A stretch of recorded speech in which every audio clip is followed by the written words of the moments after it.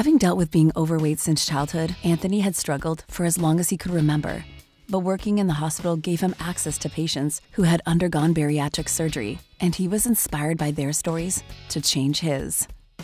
I'd always struggled with being obese and just as long as I can remember. But it was after I got into my 30s when it became more of an issue.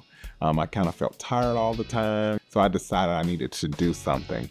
And working here, seeing other people and talking to people who had gone through that experience, I started asking questions and I started inquiring. And I was like, well, if they can do it and I'm seeing them lose the weight right before my very eyes, I can do it too. The Bariatric Center, they were very nice, they were very kind, they were very welcoming. And it was just a good experience. They gave me really good information.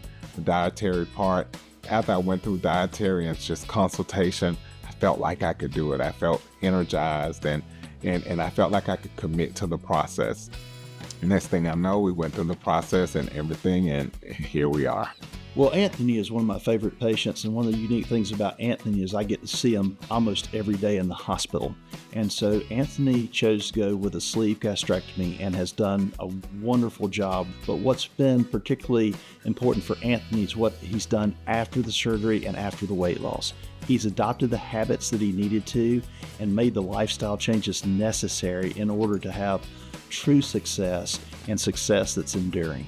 And so right now, it's been 3 years post bariatric surgery, and I've lost like 135 pounds since then. So I'm very grateful, and I'm just excited about my new journey. I feel like I'm the old Anthony that I used to be, and I want to live, and I want to enjoy my life, and I want to have quality of life. So I'm just elated about the new process and willing to do what it takes to stay healthy. When you decide to make this change, it takes a lot of commitment.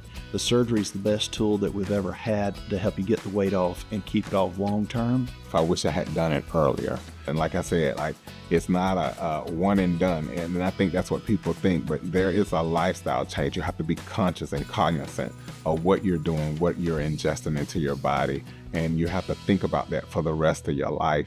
So, but it's well worth it.